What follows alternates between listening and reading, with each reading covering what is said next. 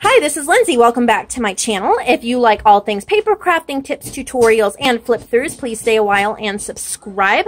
I have a beautiful mini junk journal to show you today from Vectoria Designs. I used her basic journal kit for a mini journal, and then I just added a few other elements, and it's great for a little mini gift. So here's the front, and I just added a little bit of shimmer to it, some glimmer mist.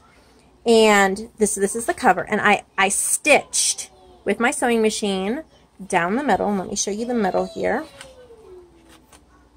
Can't find the middle of my own book. There we go. That's stitched. Okay. And then I glued this butterfly on the spine, and then you have the pearls right there on the spine. Okay, so let's just do a quick little flip through. Okay, I added this little pocket and little tag that's distressed around the edges. You can put "this book belongs to" or whatever. Little "make it great" and a bow punch.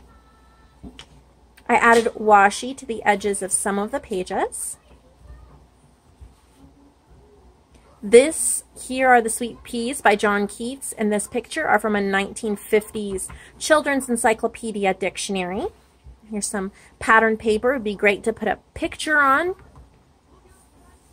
And I just added some washi and embellishments on this page. And here, this is a children's book called Windmill Hill. It's kind of a little creatures garden springtime book. This is another children's book page, a butterfly book, and I added this little tab, and it says Growing Butterflies in Your Garden. And then a hymn book page in the garden from the 1970s. Another journal page with some washi on the end. Lots of journaling space here in the middle. And then the back side of In the Garden, the back side of that butterfly book, and Windmill Hill. Another journaling page with washi. And then you could put more photos here. Another journaling page. I just added some embellishments on this one. And that's the end. Cute little gift. Please check out Vectoria Designs below, the Etsy shop.